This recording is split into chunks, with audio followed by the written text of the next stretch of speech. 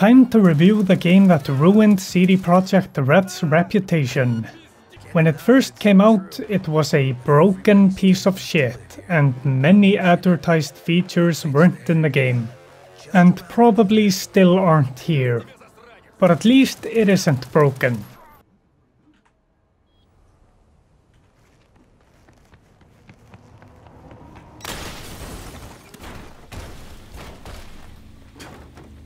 At least it's significantly less broken.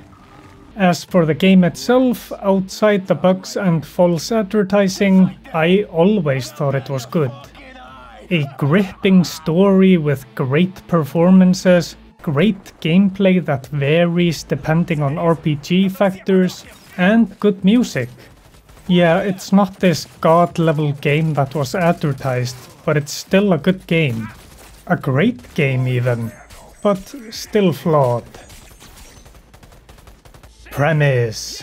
Corporations are pretty much in control of everything, government's probably mostly in the pockets of corpos, and crime is rampant, and very little justice in the world.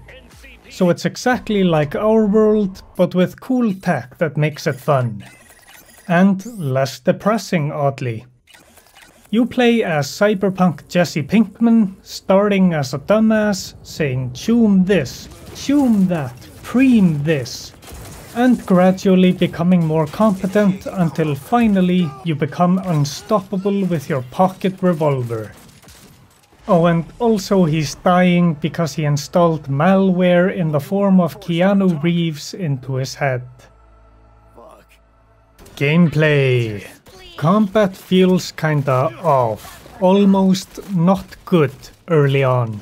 And I think that's a situation similar to Kingdom Come Deliverance, where it's simulating the inexperience of your character. Plus your gear is not very good. But the higher level you get, the better the combat feels. It never feels outright bad, just kinda off. But gets better with progression, and probably just me getting used to it. But with some guns, especially the Malorian pistol, I had a hard time lining up the sights how I wanted it. I couldn't see the enemy properly, but shooting the guns feels good, especially if you have a high tier gun, and you see the enemies stagger back and blow their heads off. The cover system is also great, like the way your guy peeks out when you crouch behind something, and he does that to the side too. But that's not the highlight of the combat here. No, that is the role-playing aspect of it. I would say you have 4 roles. Gun guy, melee man, stealth stranger, and netrunner ninny. Gun guy build will make time slow down when you aim and deal more headshot damage. Melee man, at least the skills I used, gave me the ability to move a lot faster, dashing here to there at lightning speed. Stealth stranger, the only skills I found and used for it made me move faster when crouching. And Netrunner Ninny is all about hacking everything and everyone to win. See a turret, hack it and make it kill your enemies. See a guy, hack him to deal damage over time to him. Or just make him unalive himself. These roles don't just work in combat. There are also skill checks for doors and conversations. And those are just the skills. A whole new world opens up when you look at cyberware, like being able to shoot missiles out of your hands, time slowing down when you're about to be detected, or the Sandevistan. It slows time down on command, and I had a build that focused on pistols, so I used it a lot. To line up headshots, and I also specced into some sword stuff, so with slower time I got shot less. And could cut people into pieces more easily. It was far more useful to me than being able to hack, and I also had the high jump legs, and being able to jump on buildings or over fences, you can't really go back. There's a lot more cyberware, which means you have a lot more choice in how you deal with everything in the game. But I mean, you will still be shooting or meleeing no matter what. But you'll either do that better or do some hacking or whatever for extra damage. Another thing that sucks in the beginning and gets better over time is cars. They have terrible handling. Near the beginning it feels like the wheels of all the cars are made out of butter. It takes so little for me to just slide and crash and mow down pedestrians. And that isn't just getting crashed into or bumped by something, it's just holding a direction a little too long and then I lose control. But then you get better cars, like the Caliburn or the Outlaw. Excellent handling and excellent speed. But even they sometimes get hit with a case of butter wheels. And what I really hated about the cars is that the best ones were locked behind doing jobs for one specific fixer. And you can't filter jobs based on their fixer as far as I know. You really feel the upgrades of better cars, cyberware and weapons. It makes you stronger, and it also makes playing the game feel better. That makes you more confident saying, "You will do this or I kill all of you" in a conversation. There is a great deal of stuff to do in the game. Quests, gigs, and the main story. Gigs are just go to a place, steal something, rescue someone, or kill someone. Sometimes they want you to remain stealth, but I'm not a pussy, so I just shot everyone. Plus, there really is no benefit for the stealth path. It takes more time and is less fun. Side quests are a lot harder to put into a box. It can be a detective story full of intrigue and emotion, or you becoming a boxer, or something about car racing, or a monk boring you to death, or you drinking at a bar and then some scum come in and try to rob the place, and you kill them, and the bartender treats you like the piece of shit for killing them. They wouldn't have hesitated to kill that idiot bartender. I possibly saved his life, and he treats me like the bad guy.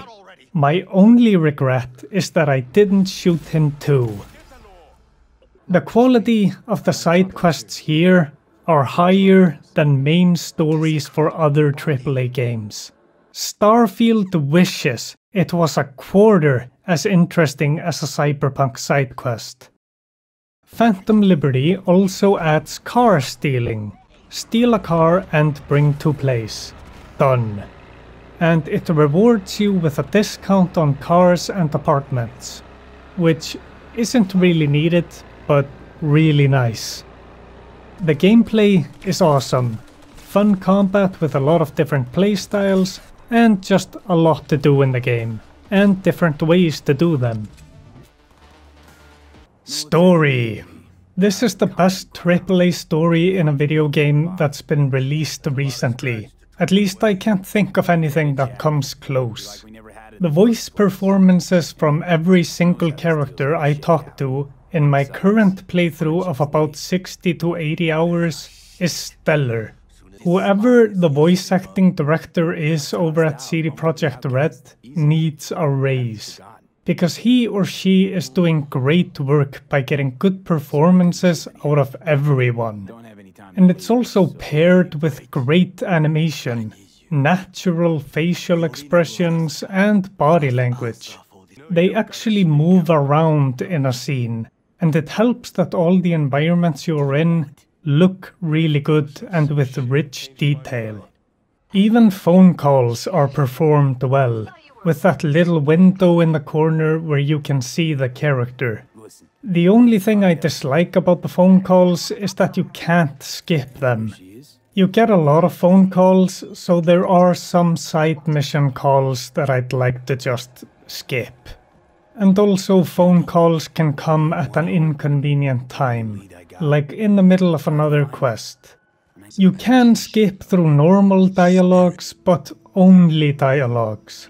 So if a scene is dragging on while a character is doing something, you can't skip that. You have to just sit and watch them. I would really like to skip that. The writing, it's good. I have been thinking about why some writing is good and why some is bad. And playing this game and listening to the Game of Thrones books, I think it's the characters. I believe them as people.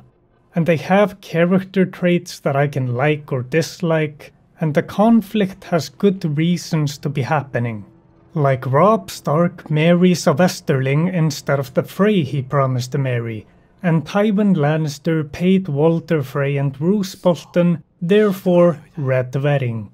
And here, V and Jackie wanna be rich and famous, therefore heist that fucks up V, and kills Jackie. And now Johnny Silverhand is in V's head and he's dying, therefore more chaos. Because V wants to live. And then all the other characters have their own wants and desires that need to be worked through, but I will say that I don't really like the premise. I don't like playing a character that's dying. I would have much preferred just playing a guy that's trying to live his best life in Night City. And because V is dying, he kinda has to say yes to every possibility of a cure for his Silverhand AIDS. Plus, it's never really made sense to me, like Johnny's engram overriding V's brain, and that's killing him. I mean, sure, but if you can overwrite the brain once, you can totally do it again. And the game does not manage to convince me otherwise. And I also don't buy that the chip can't be removed. And that's the thing that annoys me in the story. Some things feel forced for the story, but we'll go over that more when I talk about the new ending. V is a yes man, so of course he is going to say yes to the very sketchy government people when they say they can cure him. And I say yes because I wanna hang out with Idris Foot Fetish Elba. And that guy dominates every scene he is in. The man performed his heart out. I think you're supposed to not trust him, but he's so charismatic that I love him unconditionally, like Charles Stans as Tywin. As for the quests themselves, they never felt samey. It always felt like I was doing different things. Except for the gigs, they're mostly the same. But for main and side quests, sure, I would be talking to people or getting into gunfights in most of them, but it always felt different. The reasons, the motivations and goals were different, and the areas you were in felt different, and it's entirely different scenes. Like going to a party undercover with Idris, or killing Raph and Shiv with Panam, or going on an underwater sightseeing tour with Judy. And the storylines of these characters flesh out the world of Cyberpunk so much, because you see these different perspectives people and their factions have on the world, and how they approach it. A great emphasis was put on making the world immersive. You can also see that in the amount of original music made for the game. Chippin' In is one of my favorite songs now, and that was made for this game. Story, good. Until you get to the endings, which I'm gonna have to spoil. So skip that if you don't want to be spoiled. I hate the new ending. The DLC has different endings for the DLC, but I'm talking about the new main story ending. In that ending, there is a cure. The government people cure V with surgery, but the problem is, V was in a coma for 2 years and he didn't let his friends know he was going into surgery. Because if he had done that, then this ending wouldn't have been the depression porn the writers wanted it to be.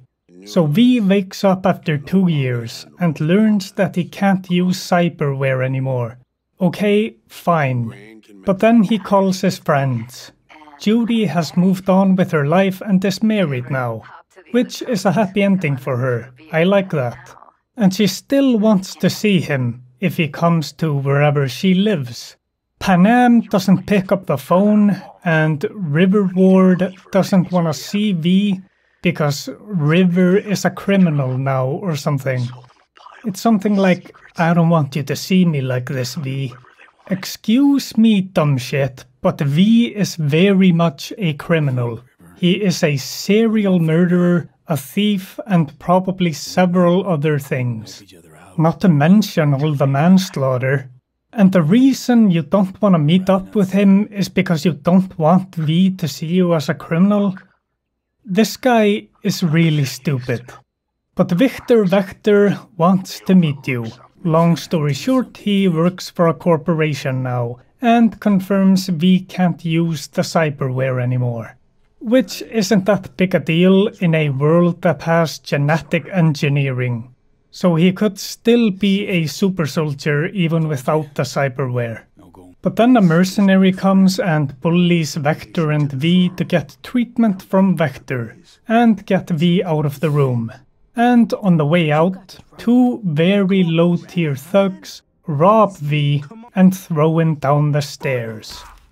Wow, that could have been resolved very easily if V had a pistol. Kinda like the one I used for most of the game. And V starts the game with little to no implants and he could take those guys then. He can totally take them now. But he just came out of a coma, so I'll let that slide for now. Then Misty comes and tells you that it will be okay for V to just be another face in the crowd, and there are many possibilities ahead. So far, it's okay. Bittersweet, except for Panam not picking up and River being a dumbass. Then we get into the phone calls in the credits. Rogue says he's welcome in the Afterlife bar, but maybe he shouldn't come around, so he doesn't soil his legacy. Again, with genetic modification, V can become a super soldier, and he's still probably a mid-tier merc without the cyberware and gene editing, so he can still be a part of that world. Takemura is miserable and on the run, and the worst call of all is from Mitch, a member of Panam's nomad family, the Alticaldos. In short, he says Panam hates him now and that he shouldn't call, and that is such a cop-out. Forced, stubborn assholery. Close to the end of the game, all the Alticaldos have said that V will always have a place with them, and Panam will be there for V. I guess the exception to that was V being in an involuntary coma for 2 years to save his life. I don't want to fucking hear it from Mitch. I want to hear it from Panam, or hell, even Saul, who was the Alticaldo leader. It's like the writers really wanted this ending to be miserable, but couldn't come up with a good reason for Panam not to want to talk to V. And no reason for the Alticaldos not to want to take V into the family. There is no reason. Their behavior in this ending is totally inconsistent with the way they were characterized in the game. I was angry after this ending, because it doesn't make sense. None of it. V would still be strong without cyberware. You don't need a cyber arm to hold the pistol. And it makes the characters act like unreasonable assholes. Except for Vector and Misty. And I guess Reed, because he offers V a job and is generally nice to V. So yeah, I hate this ending. I think it's terribly written and the writers were trying really hard to force a miserable ending. To save myself from hating the characters in the game now, I'm going to ignore this ending's existence and focus on the real true ending, where V storms Arasaka alone, kills Adam Smasher, and uploads Johnny's ex-girlfriend, Alt Cunningham, to the thing that will fix V's brain, and separate V and Silverhand into two separate engrams. Side note, the thing I hate in this ending is that Alt says that V's body will reject V's engram, which doesn't make sense, because if the body could be overwritten once, it can totally be overwritten again. But V goes back to his body and then goes to the afterlife and takes a job from a mysterious man who presumably has a lot of resources. And it's implied that the mysterious man may have the resources to save V's life, if V completes a job in space. And my headcanon is that V completes the heist and his life gets saved and then lives on with his friends. The end. Conclusion. Cyberpunk is an awesome game. Really fun gameplay with great writing. That would be excellent if they weren't limiting themselves with the idea that Cyberpunk has to be a depression fiesta. I had a lot of fun with the gameplay, even if it was a little clunky in places, like the handling of cars being really sensitive and easy to crash, and the shooting taking some getting used to. I recommend the game, and I give it a Mr. Hands out of Mr. Hands. Don't look that up. I'm currently going through midterms exams and my brain has been all over the place. And I quickly gave up on trying to keep up with game releases now. And I really just want to play some fun indie stuff. But I still want to review Star Wars The Old Republic, so subscribe for that and have a great day.